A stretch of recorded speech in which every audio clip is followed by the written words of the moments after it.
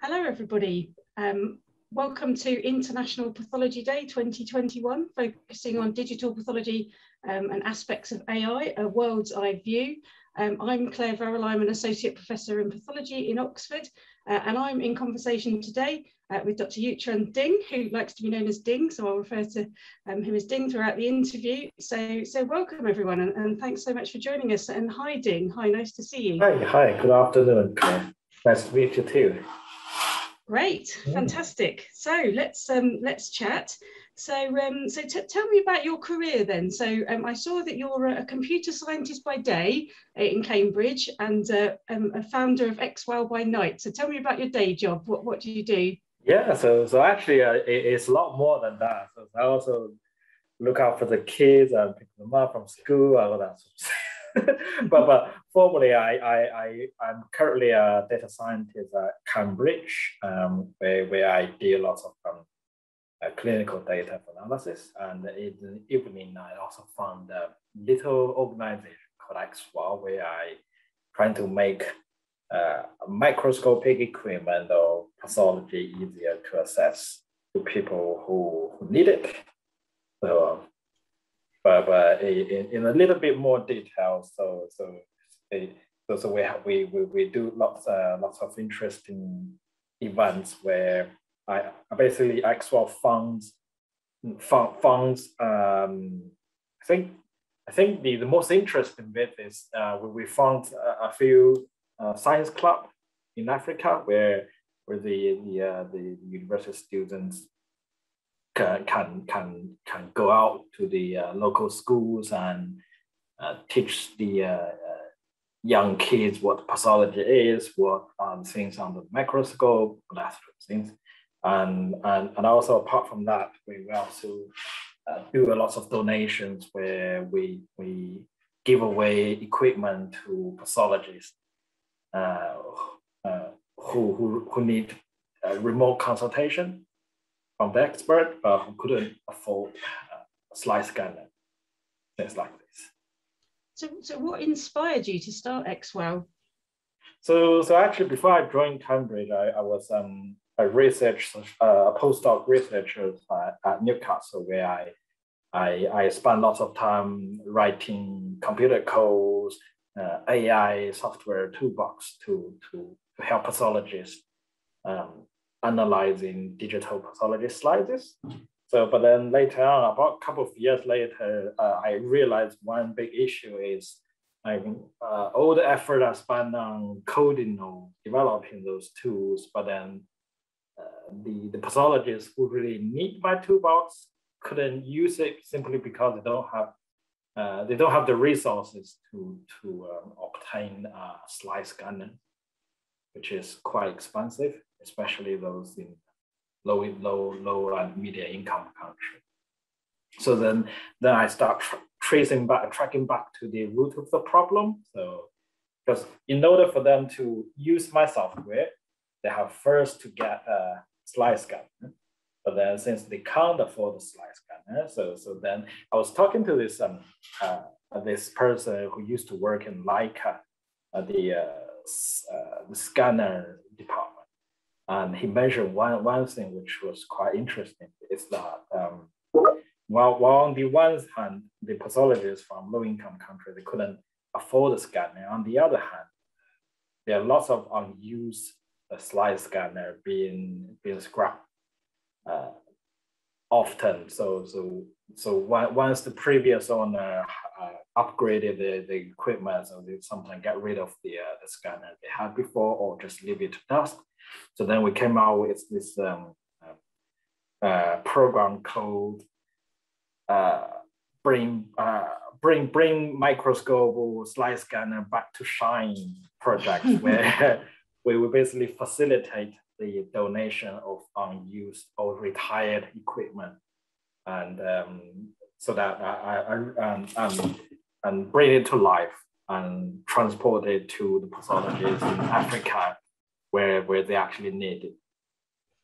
That's really interesting. And obviously the theme of today is around digital pathology and AI. Has the sort of uptake of digital pathology changed how XWell works? Because presumably you would have once upon a time refurbished microscopes, and is it increasingly slide scanners? I think it's a bit both, because like at the beginning I thought, oh wow, if I can get everybody access to the slide scanner, then that's exactly what they needed. But in fact, that's not exactly what they needed, because like in many part of the African countries, they actually couldn't even afford a cheap microscope. So some of the microscopes. So I was talking to this pathologist in Nigeria. His microscope was sort of he found it in the garage. He have to repair it himself so that he can use it for work. So actually, like both equipment are quite useful. So it's not just the slide scan. And then on the other side, even if the pathologists they have access to the slide scan, but then they don't have the IT resources to get it up and running. They don't have the internet resources to actually transport slide digital files, because they are like multiple gigabytes of image files, and to someone say in the US to get a remote consultation. So in fact, many of them actually prefer to have microscope instead of slide scanner. Yeah, no, that's really interesting. But do you think that slide scanners will break down international sort of barriers, or? Oh yeah, definitely. So I actually had this plans a long time ago. The idea is to establish a network of pathologists around the globe. So imagine if every single pathologist they have every single one of them have access to their own slide scanner. So when that time comes, whenever they have an issue like they couldn't figure out diagnosis, or they need a second opinion, they just load the slides in the scanner, then click, and then like say if there's a social network of pathology, then there's a new cases need opinions, and then like at the same time immediately multiple people can give the advice. So that would be really cool. That would be, I mean, that would be fantastic, wouldn't it? Yeah, that's the dream. Yeah. And do you think then that would enable AI, which could perhaps help in areas where pathologists are scarce? Yeah. So I think AI would do the initial screening. At this moment, I think what AI can do is do some initial screening and filter, give some initial advice, so that which can actually reduce the time for pathologists. So like without AI, probably I'm not an expert. I'm assuming without AI, pathology usually takes 10 or half an hour. Spend half an hour on one case, but then with AI, they probably can spend much less time on a single case. So within the limited time, they can do more cases with the help of AI. Yeah, no, it's great. There's change coming for all of us, isn't there, with AI? And, like imagine like because the other thing is I learned that there's some the lesson that which is quite unfortunate. So I heard less and less medicine students are taking pathology as a profession in the future. So then there will be less and less resources. But I think on the one hand, is there are less and less pathologists able to provide second opinion. So then with the help of AI, then even with limited resources, it still won't make too much difference even if there are less and less pathologists. And on the other side is that because of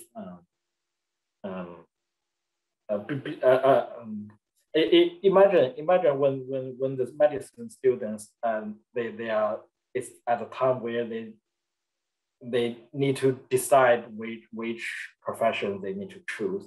Now, then probably they think, oh, they're like, I can be a surgeon or I can be a radiologist. Oh, wow, pathologists actually have their own slide scanner where they can just load microscope slides into this tiny little machine and then bring it up to the computer, and then they can get more diagnoses from other colleagues around the world. That's a really cool profession. I'll do pathology.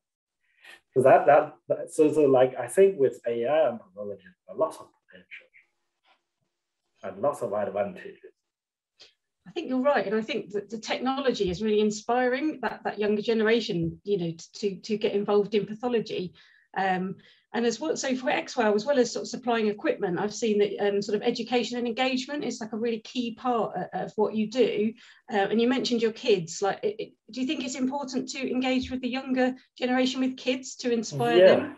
Definitely. Like I gave microscope to my kids. I loved it. And there was one time I took a video of him playing on the microscope and teach him how to load the slides, scanners, and teach him actually how to make a microscope slides with a cabbage, how to do the staining.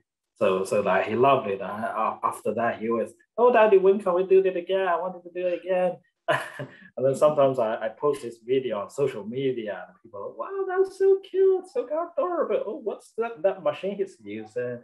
So it's like just this little things and can make lots of differences. Yeah, no, it's really, I saw it must have been one of your kids in a duck costume dancing by a slide scanner, which was so cute. And I think that was an example of a hospital, the Cleveland Clinic, supplying a scanner to a hospital in Kenya. Exactly. Yeah, tell me a bit more about that. Yeah, so because once we had this a retired microscope or retired scanners back to Shine program on the internet. So about a month or 2 months later, I received this message saying, oh, we have loads of scanners to donate. I was like, what? Loads? I couldn't even get one. Actually, they have loads of retired microscope from a project long time ago, and now they don't need it anymore. So they think about making good use of it. And then apparently they look up on Google and found our page, and then they decided to donate all these microscopes so that we can facilitate the donation and ship it to the others who actually need it. So, but it's not that as simple as it sounds. Later I found out it's not just about like they donate the microscope, the slide scanner, and then we just directly ship it to another pathologist. So in fact, we've been receiving applications saying, oh, I need a microscope, oh, I need slide scanners, and this is our situation. We do this number of slides a day, but then it took us a while to find out who's actually needed and who's actually have the resources to maintain the microscope.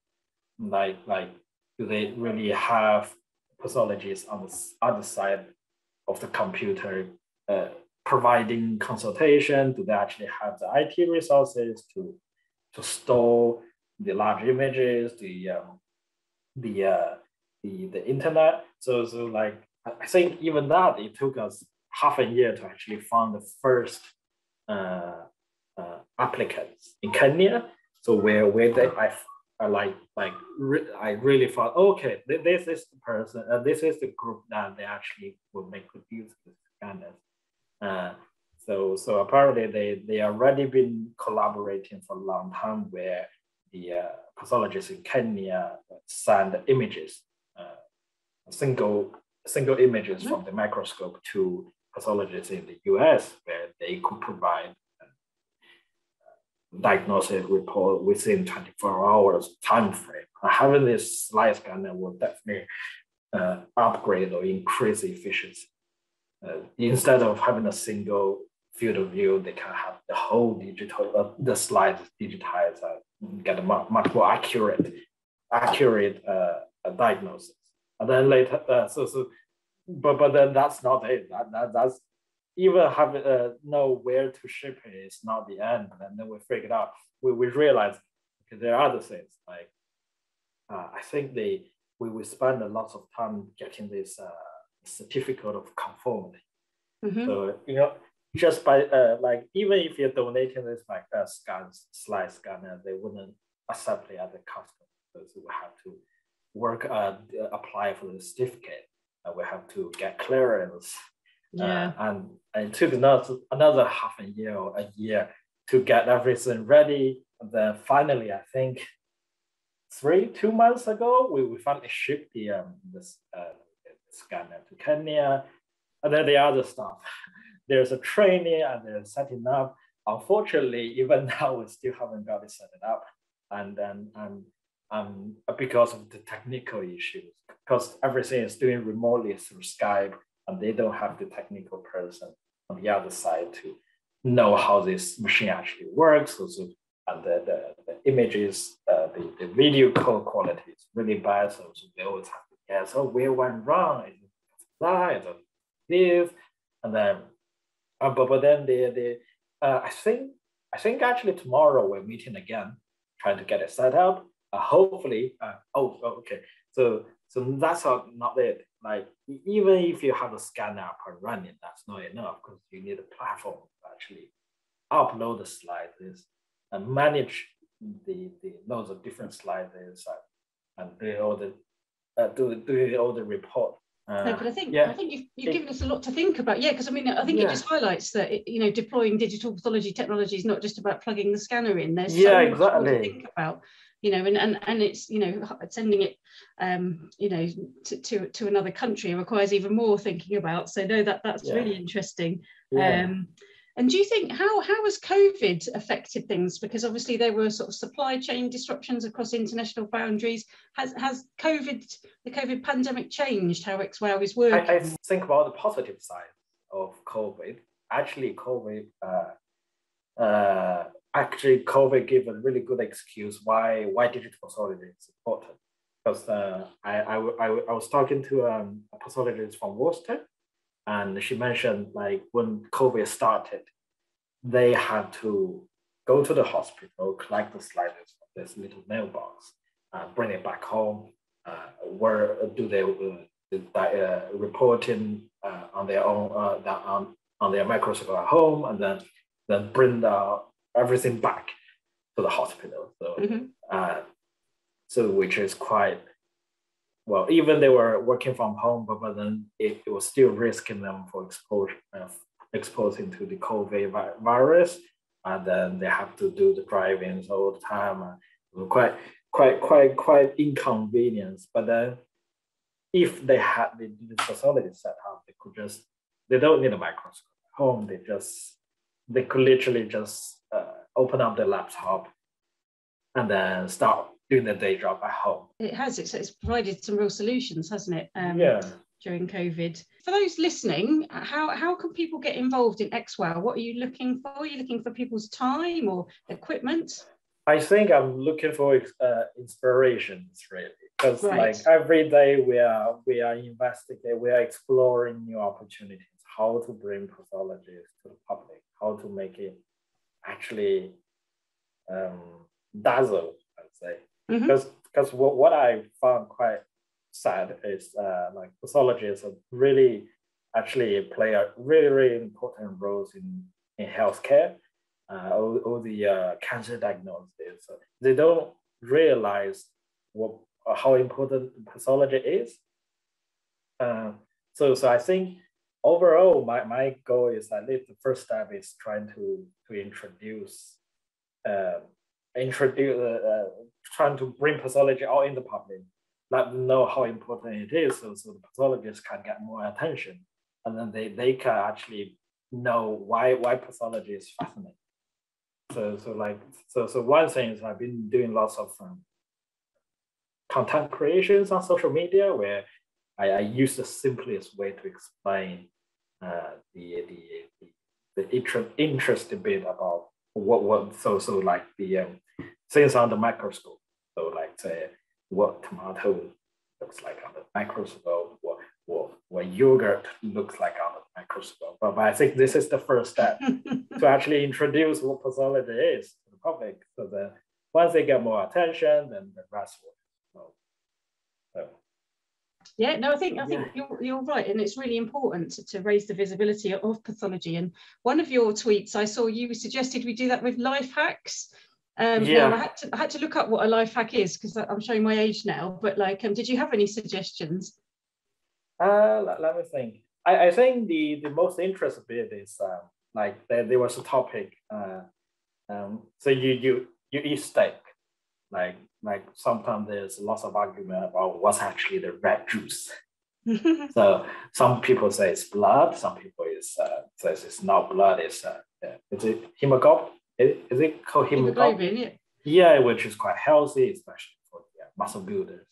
But so there's one time I actually made a video about, let's just see what this red juice is about.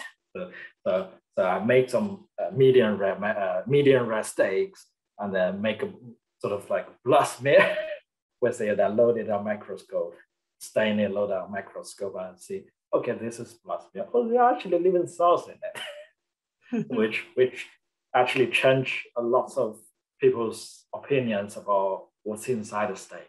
And that like I received a few messages. Oh, this is quite interesting. And I never know to actually look at steak under the microscope in this way.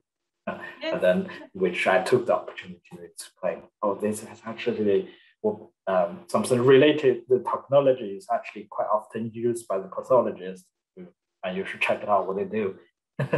Yeah, no, it's really exciting, isn't it? Yeah, and to bring it to a new audience and in different ways. Yeah. It's very exciting. So since you founded XWOW, is there one moment that stands out for you that has been particularly special? Particularly special, let's see. I think I love the moment when because like whenever we there was a moment where so we've donated this microscope, and so that they can organize school clubs in Africa. And then one of the students who've been funding equipment, he got a little bit creative, and let the kids, like a group of kids, to just give a shout like, "Thank you, XWOW." And he sent me the video. I was, wow, this is fantastic. I need to keep doing this. Oh, yeah, that's lovely. That's so sweet. Yeah, and obviously it's International Pathology Day. So what made you say yes to the podcast? What's important to you about International Pathology Day? What's so important? I think the pathology itself is important keywords. People should Google more about pathology. What pathologists do are really important, but people are not aware of this fact. So hopefully with events like international pathologists and the general public will know the magic behind it. Yeah. No, that's fantastic. Well, it's been so fascinating talking to you. I'm personally very inspired by everything you've done. And if anyone listening wants to find out more, you have a website, don't you? There's a YouTube channel I saw, and various things on Twitter. So do have a look at those. Yeah, and I think with that, any closing thoughts, Ding, at all? Not at the moment, but I'm really glad to be on this podcast to actually express myself, what's inside my mind, and also give me opportunity to keep thinking what else I need to do. Great. Well, it's been absolutely fascinating talking to you, and thank you so much for taking part, and thank you to everyone who's listened in, and yeah, thanks again.